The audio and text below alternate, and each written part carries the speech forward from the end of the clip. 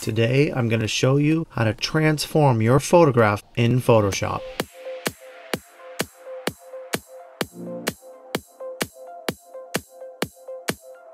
There's gonna come a time in a particular photo when you need to scale an individual layer to make it bigger or smaller. So in this video, I'm gonna show you a really quick tip on how you can scale your layer easily, efficiently, and while keeping everything in proportion. The first thing we need to do is bring up our free transform box. Now there's two ways that we could do this. The first way is to go up to Edit and select Free Transform. This will bring up your bounding box for your layer. Another way that you could do it is by using the keyboard shortcut Command-T or Control-T on a PC. Sometimes when you open up your free transform box, it'll be difficult to see all four corners of your bounding box. But there's an easy fix for this. Simply hit Command-0 or Control-0 on a PC, and that will zoom all the way out until you can see all four corners. Now that we can see all four corners, let's scale this basketball to size. But first I'm going to show you how to do it the wrong way. You'll notice around the bounding box there are pivot points. One in each corner, in the middle of each side. I can hover over any one of those points, and by doing so, I get a directional arrow. If I were to just click on any one of these arrows and start moving it around, you can clearly see that this will begin to distort this basketball, making it look horrible. Could you imagine if this was somebody's face? It's not a good look. So all I'm going to do is hit Escape and start over. I'll choose Command-T on a Mac or Control-T on a PC, and instead of just pulling on these bounding box, what we're going to do is we're going to hold the Shift key down. By holding the Shift key, this will constrain the box. Just know that this does not work if you grab the points from the center of the line. This only works when you hold Shift and click from the corners out. So again, I'm going to hit Escape. I'm going to hit Command-T, hold Shift, and head up to the corners and scale this down. Once I'm done, I can move it into position, and this is starting to look much better. Something else that you should know is that you could actually rotate this bounding box too. If you head on over to the outside of any corner, you'll notice that your arrows turn from a 45-degree angle to what I like to refer to as a boomerang. Once you get the boomerang, you simply click and drag with your mouse, and this will rotate the bounding box in any direction that you want. Notice that the box is pivoting from the center. So no matter where I go, the center stays the same. The reason for this is because there's a pivot point in the center of this bounding box. Also note that if I hold my Shift key down while I'm scaling, that what it's doing is it's scaling from the bottom corner. But what if I want this to scale from the center? All I'd have to do for that is hold Shift Option or Shift Alt on a PC and grab my corners. And now as I move in and out to scale this image, you notice that it's scaling from the center and not from a corner. One last thing to mention. The pivot point in the center of this bounding box can actually be moved. If you click on it, you can drag it to anywhere that you want. If I were to put it in the upper right hand corner and then head to the bottom left hand corner, get the boomerang arrow and begin to rotate this image, you'll notice that what it's doing now is it's rotating from the pivot point up in that right hand corner. So you can move this pivot point anywhere that you want inside of the photo and then rotate from that position. Once I have the correct scale and rotation, I simply hit enter.